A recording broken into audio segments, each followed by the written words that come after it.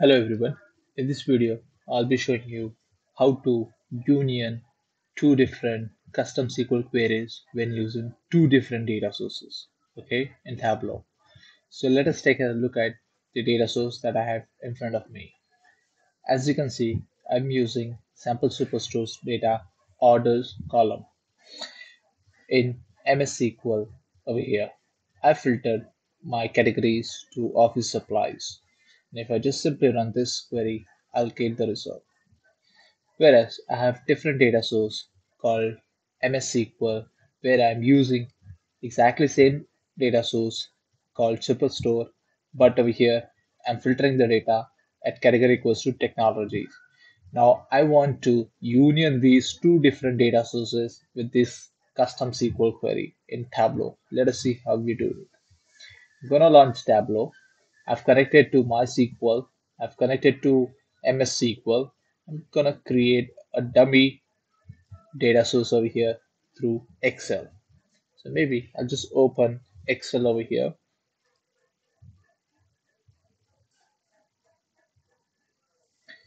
and say source type. I'm gonna say 1 and 2. Let me copy these three cells and paste it in Tableau, which will automatically sense those copied cells from Excel. I'm gonna rename this to dummy database. Okay, I'll rename over here as dummy dataset.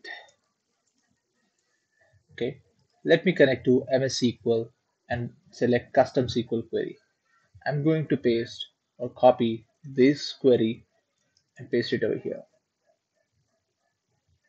I'm going to define my join by using create relationship calculation one over here and one over here because I do not have any common fields. It's just a ad hoc calculation that I've used for joining my data source.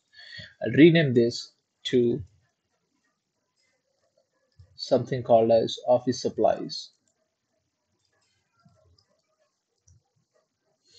I'm going to connect my MS SQL, my data source over here. Again, select custom query.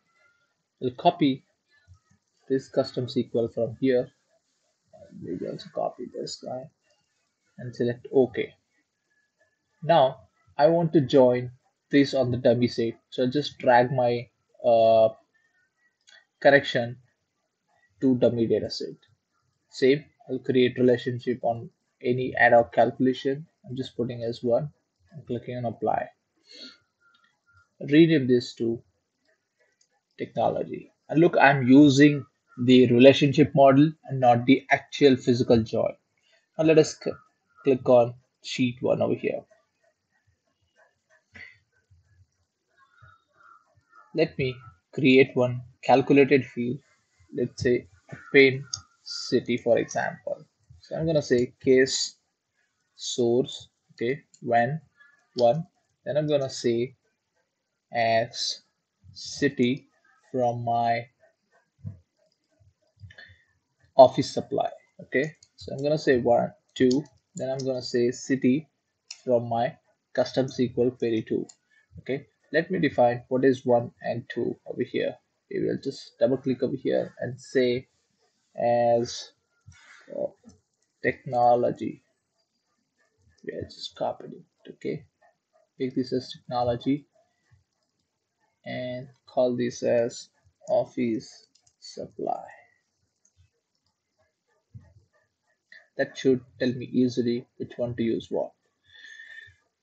All right, so I've just appended my data into my data source. I'll perform similar exercise and duplicate this time to append my category. Okay, I'll say over here category. I'll also say here category from this too. Okay, I'll double click on this and you can see only I have two different category as office supplies and technologies over here only. Okay, maybe I'll just remove the city and just keep the appended data set, which is office supplies and technology. Okay, I'm gonna create another calculated field and let us print the values for sales here. I'm gonna call as sale. Just use sum of sales from my office supplies and sum of sales from my technology. It is asking me to aggregate my calculation. So I'll use ATTR at the start. Click on apply and OK. Just double click over here.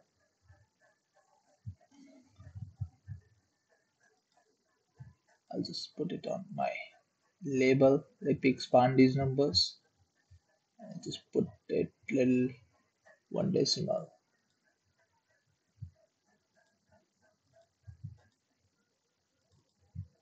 We'll just remove it for one. Okay. So let us see if these numbers are correct. I'll simply go over here and say sum of sales and run this calculation. You can see 719047, which has been printed over here. And also do the same exercise for here. Maybe run this